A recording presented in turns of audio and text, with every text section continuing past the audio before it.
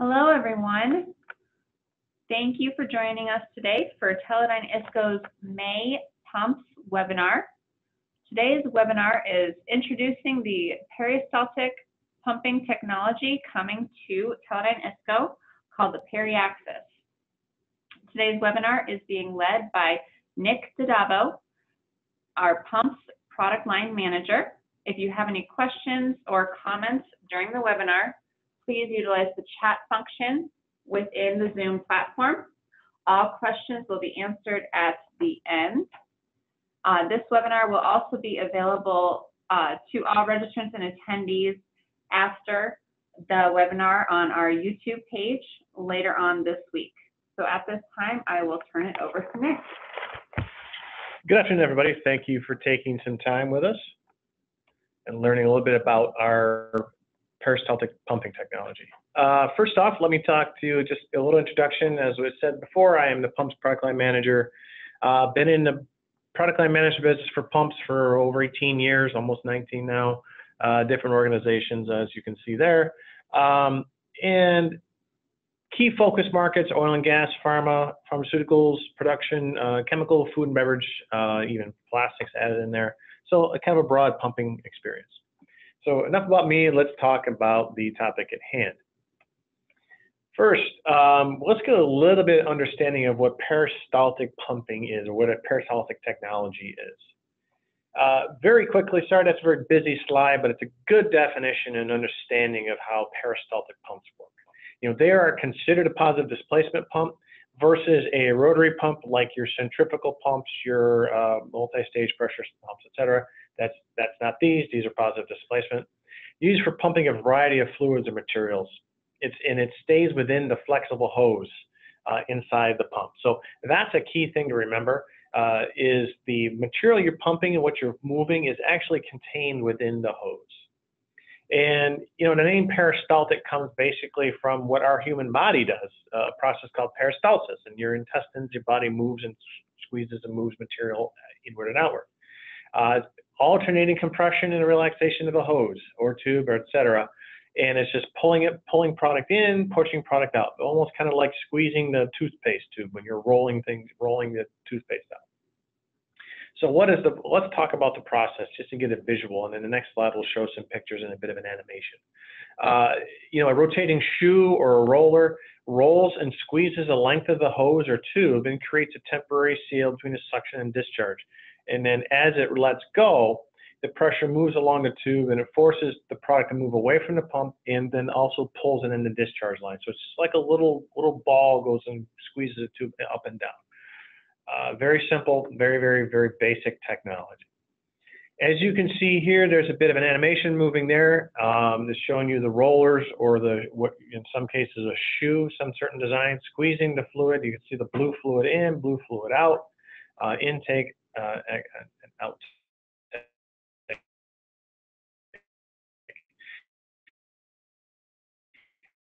And then there's different shapes. Some of the pump heads are set up. A horizontal version, as you can see in the left, is rolling like that. The more vertical version is the 3 rollers with the hose at the peak, and it squeezes in and out there.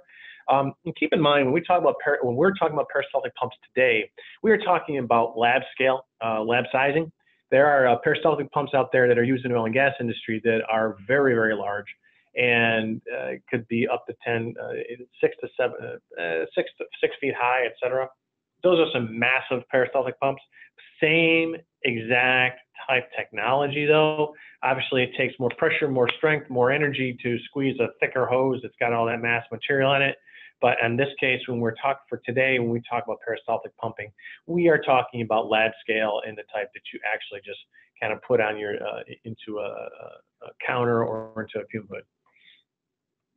So why would somebody look at peristaltic technology? Well, first and foremost is one of the things I talked about just earlier, is the fluid only contacts the flexible tubing. So it's a contamination-free pump system.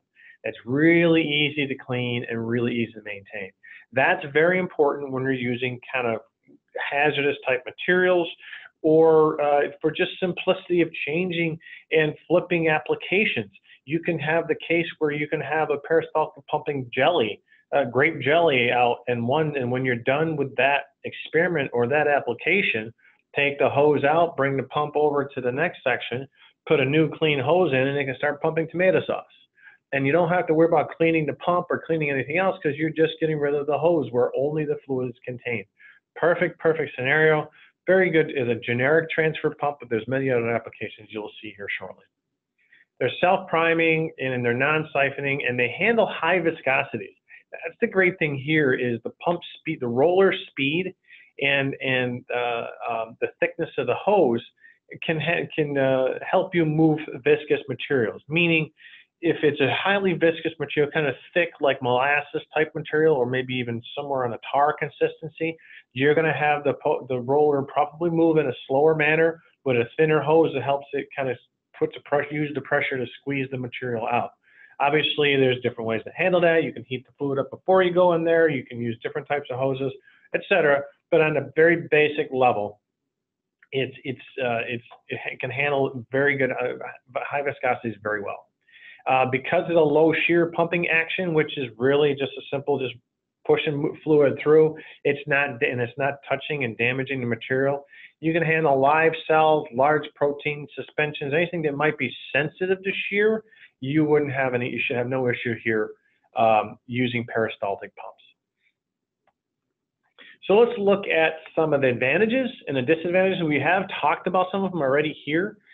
No wetted parts. The fluid stays in the hose, and low contamination risk. The only time you have to worry about potential contamination is if the hose starts to wear and there happens to be a crack or something that develops in there.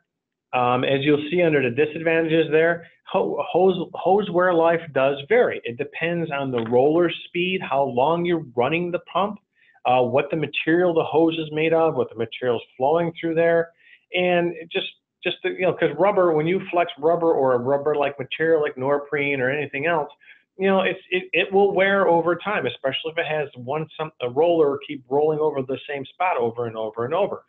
That will start to wear.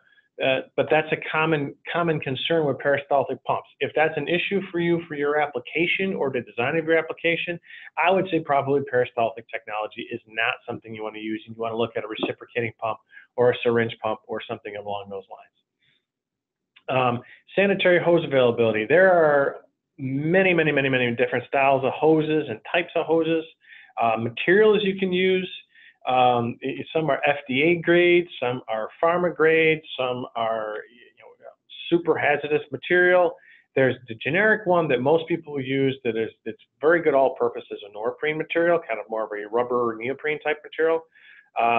But there are hoses out there available from many different vendors that are great for pharmaceutical and food applications. Easy maintenance, very quick change of hoses. Quick change of application flexibility also. Some of the disadvantages, if your application or your experiment is affected by pulsation, you definitely don't want to use a peristaltic pump. It has a steady pulse to it. You can't add a pulse dampener like you can in some reciprocating pumps. It's just not something you can do with this type of technology. It's more of a just keep squeezing through and keep squeezing it through. And then the performance envelope, you're not going to get super high pressures with this product. So if you need something in the 1,000 to 2,000 PSI range, you typically won't see that with peristaltic pumps. I know the ones we're talking about here, 40 to 100 PSI sometimes, but mostly 40 PSI. The design of a peristaltic pump is actually targeted towards general purpose fluid or material moving or dispensing, and also moving viscous fluids. Very good for viscous fluids. If you look at the diagram there, it shows you a better kind of a drawing that ties back to the previous slide that shows the rollers and everything else, but you can see how that technology would work with that drawing there. Let's touch on some of the markets and applications for peristaltic pumping technology. Some of the key markets out there, and obviously, everybody has their priority in key markets they deal with. These are two we've identified based on I've identified based on our strategy of my organization. But pharmaceuticals, these are fabulous product pumps to use in flow chemistry applications when you're adding reagents into a process. You'll find, for the most part, you'll see these in just labs and fume hoods, but they will be sometimes used in scale and pilot plants. You know, the whole principle of single use comes into play here perfectly. If you, like I said, you can actually take the hose you're using with a material and throw it away. You don't even have to wash down the pump because you don't have to worry about it. It didn't touch the pump. So the concept of single-use development or single-use product development, which is starting to really kind of move itself through into the pharmaceutical world, not exactly like the throwaway packages that you're seeing in some pumps, but this is definitely something that would qualify in that area. In pharmaceuticals, you're moving viscous fluids all the time. There's all kinds of different types of research going on, creating new medicine and drugs, and viscous fluids do come into play a lot. So this is a nice add-on. So if you have some reagents that are thicker that you can't necessarily run through a reciprocating pump because of the check valve issue that might stick the check valves, or if the syringe pump you're using is just too much volume for you, this is definitely an option for you to consider. Same in oil and gas and chemical. You know, reactant feed or full chemistry applications, when you're looking at biomass or energy research, you know, you've got very thick kind of tarry type substances you're using. That's definitely a perfect spot for this. And it gives you the capability that if it's an aggressive type material that you really don't want to put your hands on, you can just throw it away. Take the hose out and throw it away. Makes it nice and easy. So these are definitely couple key spots. There are some additional markets.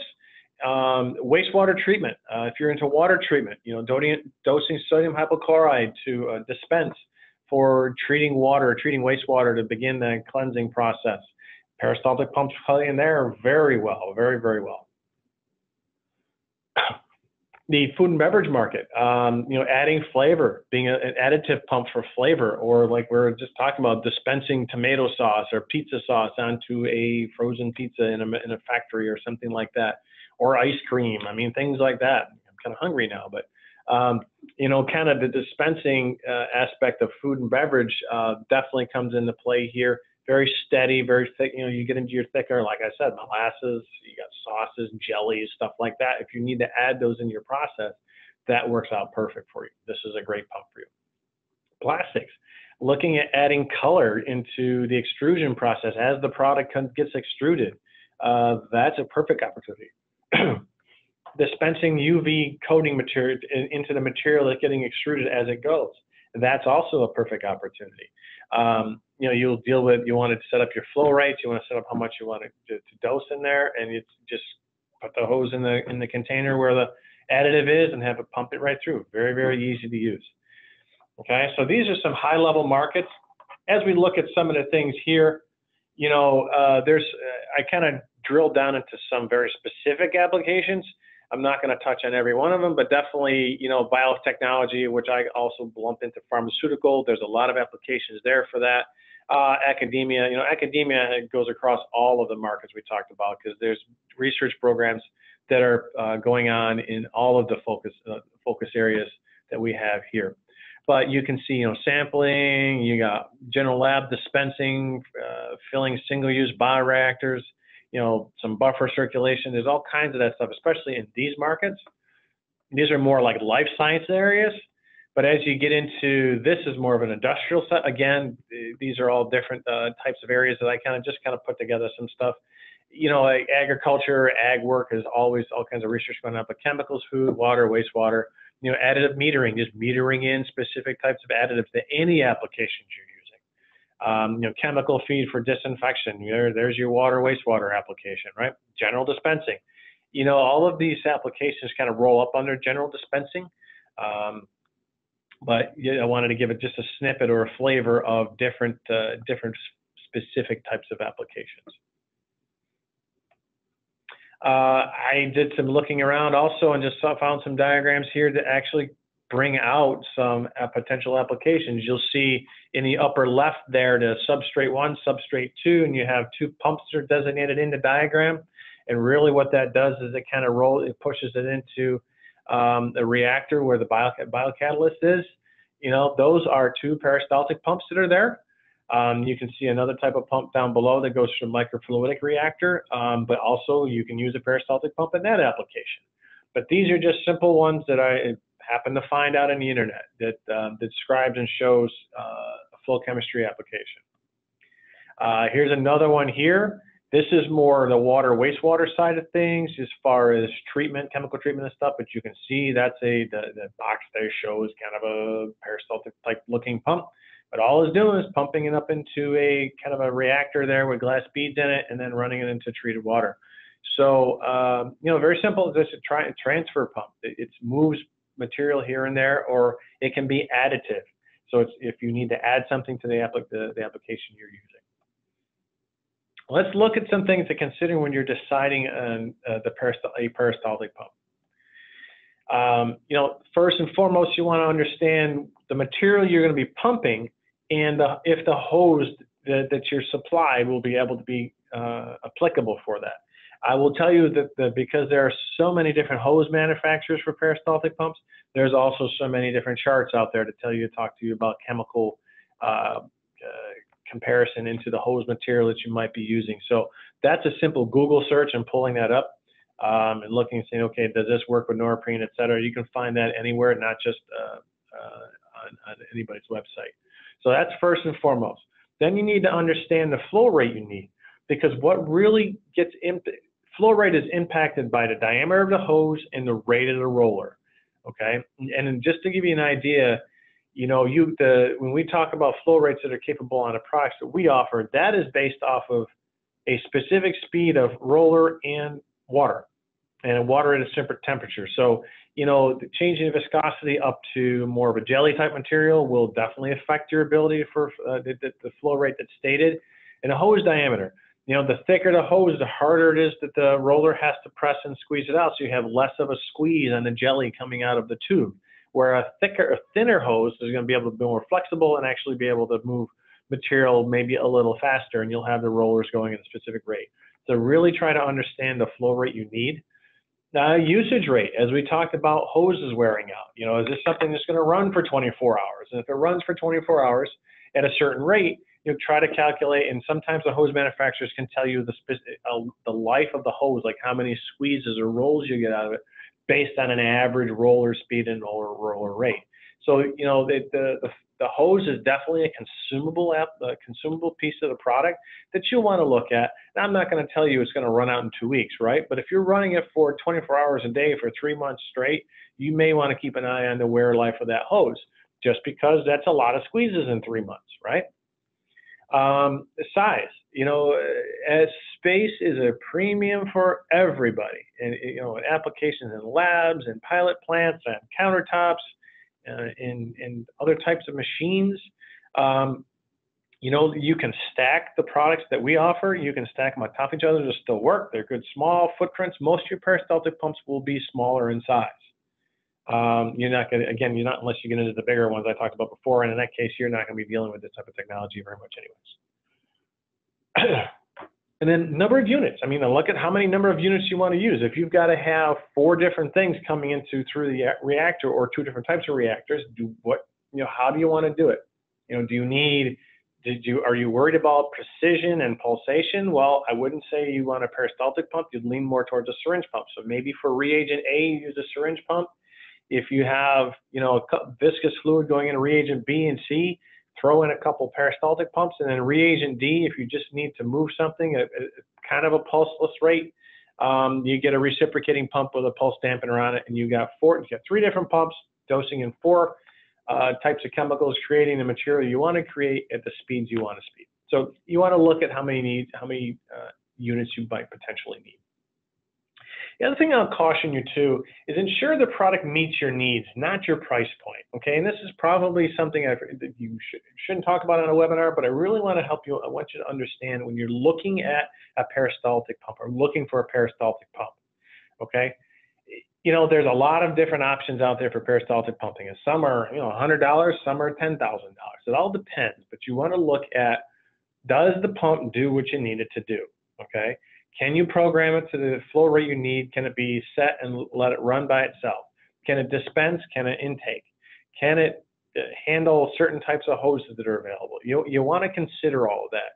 Don't just go for just any peristaltic pump, because there's some out there that are just, you know, that's all there is a roller and a hose, and that's all it is. That's all it does. or there's other ones you can program through the computer. You can get a message when they're slowing down or when there's issues, or and keep track of the squeezes on your hose. You know, make sure the product meets your needs, because this is a technology that is broadly designed, and you want to make sure you're dealing with the strongest vendor for your case that's going to support the product, but also make sure the pump is going to support what you need it to do. Hose selection. We talked about the importance of hoses, and I want to just put a little bit of slice into this here. You know, construction diameter hose, it can determine a type of fluid and the flow rate. We said that earlier. We also said tubing life is affected by pump speed, the pressure you use, the tubing material, the material abrasiveness, and the chemical compatibility. If you have a viscous material with a lot of grit and grind in it, you're going to wear the pump out from the inside over time.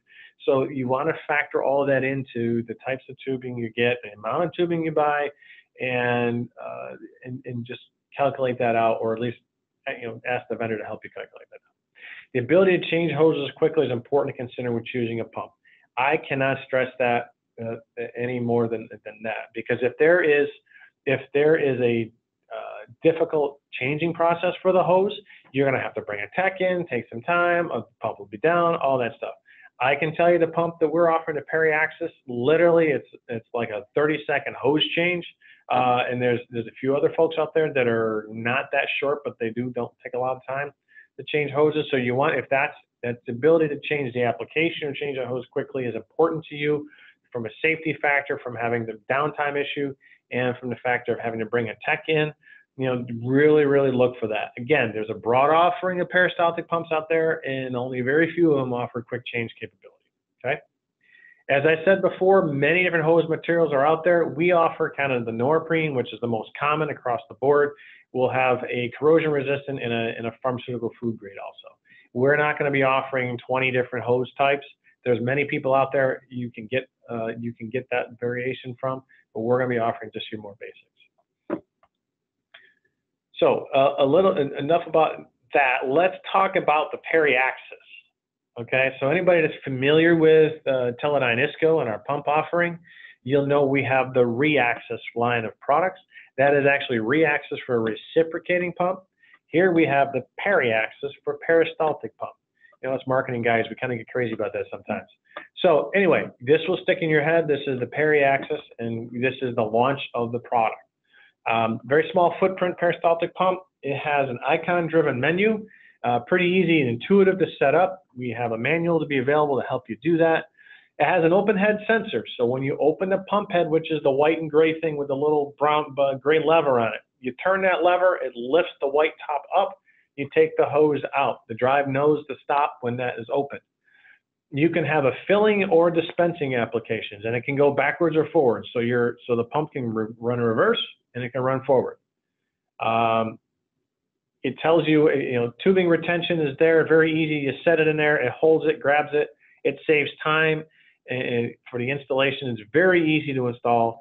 I did it, I think, in 30 seconds, which is a pretty good task. And additional application flexibility, you can change the application you're using for the pump within minutes.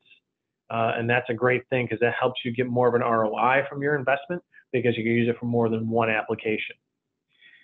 Flow range up to 480 mils a minute. Like I'd said, that was the 480 mils a minute is based off a size 16 hose, and it's based off of water with your average roller rate and average speed and a pressure of about 30 PSI. Okay, so that's, if you're looking for 480 mils, that's how you do that. I had said that the pump can run dry without damage to the pump, because all it is a roller squeezing a hose. So if the hose has nothing in it, the roller is still going to squeeze the hose. It can get up to 40 PSI. You can control it remotely via 25-pin connector on the back of the product. So if you're using a controller, or if you're using a control system, you should be able to program this in. And the pump head can be used for continuous lengths of tubing. The length of tubing you use all depends on how long, where you're putting it, where you're spacing it out to. Okay. Some key product points. It's a small footprint, very ergonomic design, very easy to set up, very intuitive controls, very easy to figure out and program. Up to 480 mils, it's actually 40 PSI. It's very easy to use external user interface. Very easy to load, less than 15 seconds for folks that are adept at it. I did it in 30 seconds, so that's pretty good. Very high quality, and you can do pump and dispense with it. So it gives you more flexibility. The pump can do more than just one application. Those are just some key things to think about. So as we hit into home stretch here, let's talk about the ISCO family of pumps and what we have with this. So we've added the Peri-Access pump to enhance our position in the market as far as the markets we address: oil and gas, petrochem, pharmaceuticals, etc. We're becoming more of a pumping solution provider. We have broader options to handle all the different types of things you need from your application, from viscous fluid, the hazardous fluid, to precise dosing, to high pressure, to low pulsation. We have many, many different options. Also, we know that we've heard from many customers that customers are trying to shrink down the number of vendors they deal with every day as far as getting their products. We are now moving towards a one-stop shopping for pumping needs for our customer base. We have years of success in the pharmaceutical and oil and gas market, so we're just continuing to leverage that, and we're becoming a select manufacturer that offers 3 types of pumping technology to offer to meet your application needs. Basically, you can come to us, and we've got 3 different ways to try to help you or your customers satisfy their pumping and application needs. And just a quick overview of what our pump family is. We have the D-series pump, so when you need precision dosing and pulseless operation, you go right to our pumps. If you have a broad range of applications, you need continuous flow, you need Hastoi, and a little bit of pulsation is okay with you, you go right up into our Reaxis reciprocating pump. And now when you need all-purpose pumping and to move highly viscous fluids, we now have the Peri-Access Peristaltic pump. That is a rounded out family of options and capabilities for all your application and yours or your customer's application needs. With that, I do want to say we look forward to satisfying any pump questions or needs you have. And at this time, we'll kind of open up the questions. Just a reminder, you can use either the chat function or the Q&A function to submit your questions.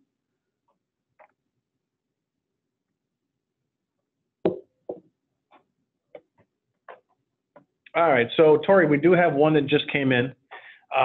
And the question was, is there a specific software that the pump can be connected into? Well, in the past with our reciprocating, let me answer that question kind of generically. In the past with our D-series and with our Reaxis, we would have LabVIEW drivers that can be used for that product. And you'd use LabVIEW and we provide you drivers and connect it in. We have not developed those at this point, so we don't have anything that we can offer you yet, but we are working to that end. So stay tuned. We'll announce out and let everybody know when we have it, and it will be something you probably would download from our website. So we are working on that. We just released the product, and we anticipate to happen very soon. And we have another question that's come in is, do you have heating capability to heat your viscous fluid? Well, with this pump, we do not provide that capability. You can use an external heat source from another, sadly to say, another vendor. We do have stuff like that for our syringe pumps. We have heating jacket and temperature control jackets for our syringe pumps, but for the standpoint of a peristaltic pump, we don't. And literally, you would probably want to you wouldn't heat it around the pump. You probably could put it in a bit of an oven. I'm not sure how well that would work. I'd have to check that. But you want to heat it before it goes into the hose and as it flows through. So you would probably have to use an external heating source, maybe a hot water bath or something like that. Any other questions out there? Another question that's come in is, I'm not quite sure. Okay. Is there a way to calculate shear rate for our pump? Well, it is kind of minimal shear issues with this pump. You know what? I will probably have to pull that up and see if there is a way to calculate that out, but I'm not sure it will be very high, only because it's kind of designed for the peristaltic technology is designed to be almost shearless. So I'll have to get back to you. If you want to email me directly or email us directly, I can answer that to you right directly. Any other questions out there?